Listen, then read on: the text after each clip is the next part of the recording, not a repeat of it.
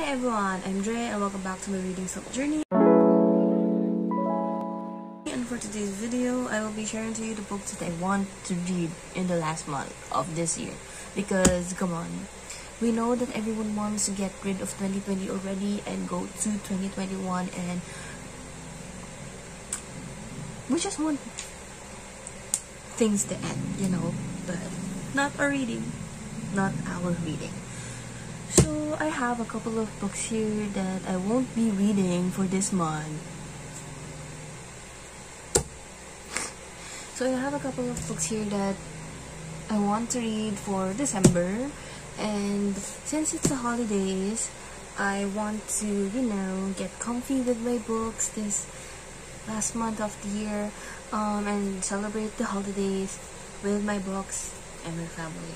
And yeah, even though we have lots of work to do this December, even on the holiday vacation, who? What? We don't know them. We do not.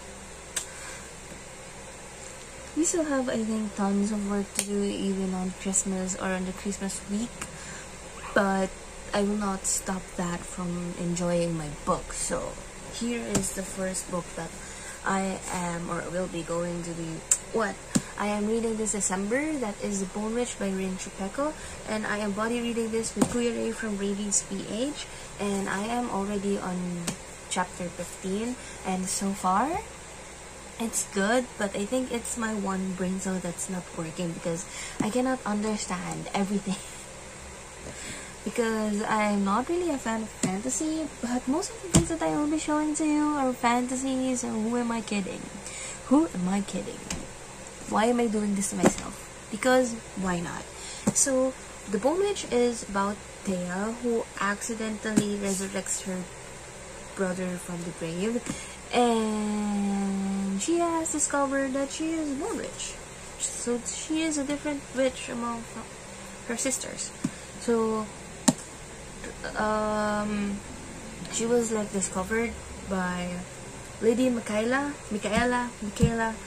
and trains her to be a dark Asha or a Bone Witch, and we will be discovering how Thea would be discovering her own self, how to be like a Bone Witch. So yeah, I'm hoping to finish this so I can move on to the second book, or maybe, have the third book before I read the second book. So, yeah, and it is done on the first week of December, but I am still not done. Next book is the book of the month for our book club readables, and that is Circe. So Circe by Madeline Miller. So this is a story about Circe, a very known character in the Greek mythology, but here we will discover more of what Circe can give, or who is Circe, and yeah.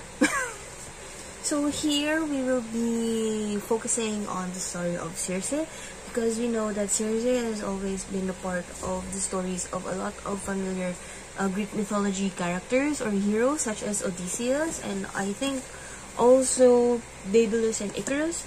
And here it is going to be like a refreshing read wherein we discover more or read on a character that is always just passing by on the stories of other great names of the Greek mythology. So we are going to be having a discussion of this book on my channel on December 21st, that is a Monday at 7 p.m. So if you are interested in reading Circe, I hope you can join us on our discussion. Next book is a book that I've been wanting to read for how long now, and I hope to read this by this month, and that is John Green's Turtles All the Way Down. So I am captivated by the story or reading Turtles All the Way Down after watching John Green's video of him reading the first chapter of this book. So I'm very interested after watching that first chapter, and it's John Green himself who have read it. So yeah, and I believe this book discusses OCD, or obsessive compulsive disorder, which I believe John Green also has. So I think this is something very personal from John Green, and I am hoping to read this book because I am very interested in making myself aware of different mental illnesses and how different people deal with them, and I want to be aware what those are about, by reading books. And then I think this, or books like these, will help us aware of the little things that are kind of not like okay saying, because like here we often hear or see people like saying, ay, OC kasi ako sa ganito ko, OC kasi ako sa ganyan. Natitrigger yung pagka-OC ko kasi hindi pa, like, I think for me, it's not correct to say that na-OC ka or may OC ka or something like that, because people who are diagnosed with that illness really has a tough time dealing with their condition, because having OCD does not always mean that your pens should be aligned, or your books or the spine of your books are aligned in your bookshelf. It's not always like that, because those are the things that they cannot control, because it's how their mind works. Even though they don't want to do it, still they have to, you know. So it is good to let ourselves be aware of things like that, so we know how we would handle like different situations, or how we would try to help others feel comfortable, because yeah. And the next book that I am planning to read this month, because this big book has been staring at me always, and that is Six of Crows by Leigh Bardugo. So all I know about this book is that it is the favorite duology of Read with Cindy. That's why I bought this, because of her. Yeah, so Six of Crows is about 6 individuals who plans to do a heist. So that's all I know about Six of Crows. Yeah, and I like how big this book is, because look at the oh, I thought it will be having a bigger font, but still. Next is A Court of Thorns and Roses by Sarah J. Maas. So this is going to be my first SJM or Sarah J. Maas read. I have started this already, and I hope to finish this by December, because I'm already on page 28 on chapter 3. And I believe this is a fairy tale retelling. Yeah. So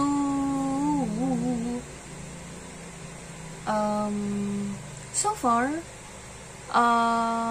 the female character is quite okay. Yeah, and I kind of like understand the writing or what's going on within the early chapters. So I hope I will be finishing this soon, and looking forward to finish the whole trilogy of Court of Thorns and Roses, because I believe a 4th book is coming up, I think. Yeah. And the last on my list is The Invisible Life of Addie LaRue by V.E. Schwab, and I'm really looking forward to reading this within the year, because my trend.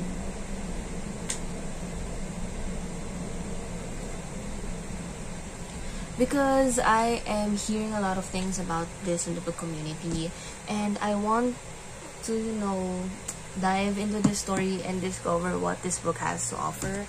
And I believe this is about Addie LaRue, who made a deal with the devil to be, you know, to be immortal or live forever. But here's the catch: she cannot be remembered by the people who met her, until one day, after like hundreds of years, she discovered a secret bookstore, and someone from that bookstore remembered her. So we are going to discover what it felt like, on what it feels like to be remembered by someone after living hundreds of years, because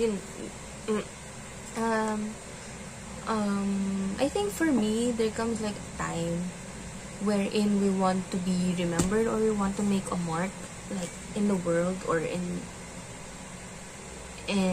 where we are now. We are always doing things that we want to be our like mark to those people, or to the people around us. And imagine not being able to be remembered for how many years, and you cannot die, you know, after being remembered after how many years, how would it feel like?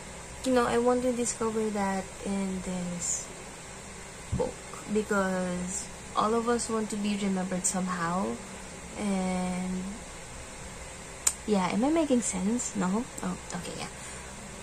But one thing's for sure, I really am interested in reading The Invisible Life of Addie LaRue, and it is by V.E. Schwab. So, yeah. So, these are the books that I will be trying to read this month, and these are quite chunky books. So, wish me luck.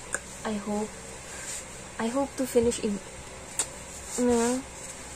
this.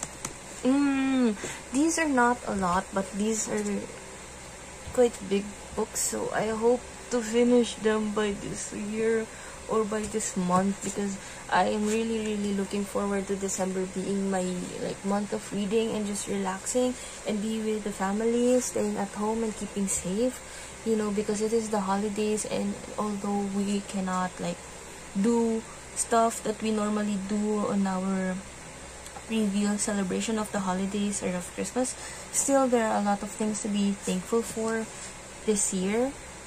So yeah, I hope I could spend my time with these books and with my family during the last month of the year, and let us all look forward to another great year together. So stay safe, stay home, read, and read for your own sake. Bye.